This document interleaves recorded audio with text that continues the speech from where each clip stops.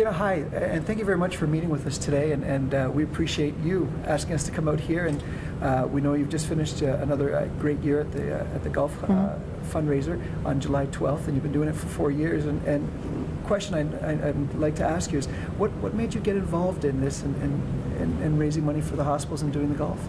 Well, I had the opportunity to be in a lot of different celebrity tournaments and charitable things, and when Alan McCauley finished running his golf tournament out there, Jim Bolton approached me and asked if I would like to take it over, and he would be willing to work for it, and obviously it was something I wanted to be able to give back to the community, and it was a year and a half after my dad had passed away, and spent some time obviously in the palliative care unit here in Kingston, and thought it was sort of a nice fit, a good way to give back, and a way to show my appreciation for what the hospitals did for him and for our family.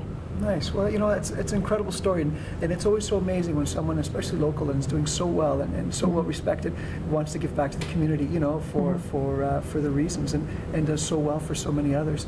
At this time, I'd like to introduce Brenda. Brenda, come on in. You've had the opportunity to meet Jayna. Yeah. Delighted. Yeah.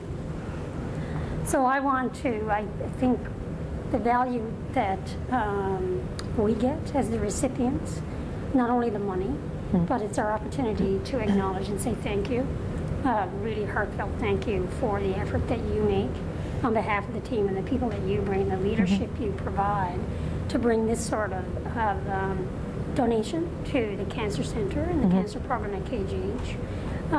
It's recognizing what a gift of that nature can do for our program is quite significant.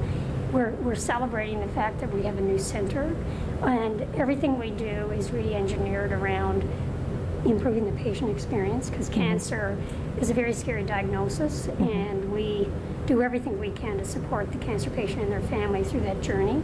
So a gift of this nature will help us do even more within our redeveloped facilities to enhance the kind of equipment that we have and the facilities we have and the amenities we have within the program to be able to use the money that you're bringing to us to make a big difference to patients and families. So thank you very much. You're welcome.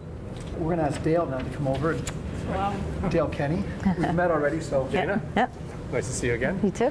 And I would just like to thank you on behalf of Providence Care for your leadership and for organizing and sponsoring the Links for Life golf tournament. And you've made some significant contributions to both the Cancer Center and our palliative care unit at St. Mary's of the Lake. And I just wanted to thank you for that. And the dollars you raise goes a long way to supporting our mission, which is enhancing the quality of life for people. And certainly the money you raise does that for the patients in our palliative care unit. And I'd just like to introduce Maureen McGinn, who is going to talk to you a little bit about how the money that you raise actually goes towards the support of our patients. So Maureen, do you want to? Brenda has said a lot of what we have also experienced at Providence Care. I really felt strongly today that it was important for somebody to be there from the care team to let you know what your money goes to and how it does benefit our patient population that we serve in our palliative care unit. So over the past year, we've had two main initiatives where we have used donated money to both buy new beds for palliative care as well as new surfaces, new mattresses, and a lot of them are low air loss mattresses that provide an extra level of comfort for people that are on our palliative care unit. And as well, we have used the money to buy more CAD pumps, which is a pain delivery system where it keeps pain delivery more consistent and even, so that people don't need breakthrough, that the medication is delivered on a continuous basis.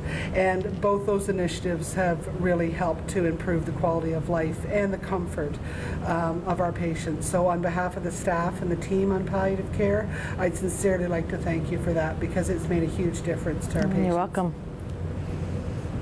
So we have a... Jayna just pulled that out of her back. Okay, perfect. What a pocket. Well, let's go in. We will. Yeah, we can all do it.